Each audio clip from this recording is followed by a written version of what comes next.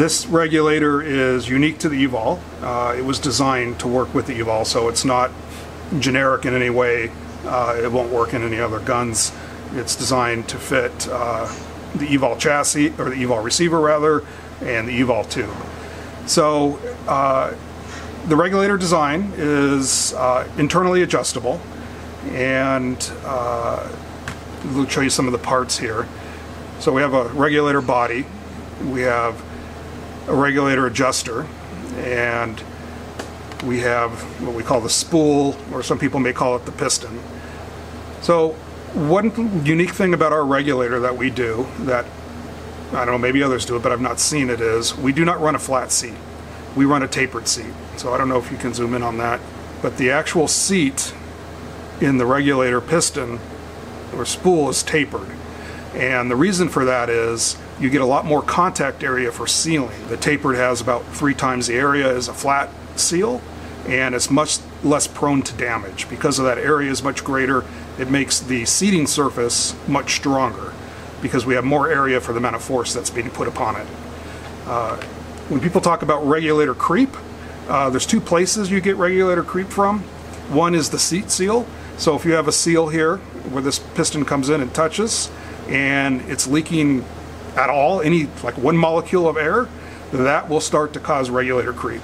And the interesting thing about creep is when you start to creep, it's a progressive thing. The more it creeps, the faster it creeps, and then it basically will destroy the seat at some point, because what's actually happening is air is bypassing your seal and it's putting additional pressure on the piston as your regulator set point goes up, up, up, and that will put extra pressure on the seal here. And with a flat seal, you'll see that little round indentation that you get. With the tapered seal, it can actually absorb quite a bit of pressure, and you might end up with a slightly higher set point if you've had a leaky seal, but generally it won't destroy itself. Another thing about our regulator is it's completely vented to the atmosphere. Everywhere there's high pressure on the O-ring, like the low pressure side here for the plenum, this side is vented to the atmosphere. The high pressure side from the reservoir, this side is vented to the atmosphere. On our adjuster, the high pressure side of the adjuster is vented to the atmosphere, and then the atmospheric area in between where these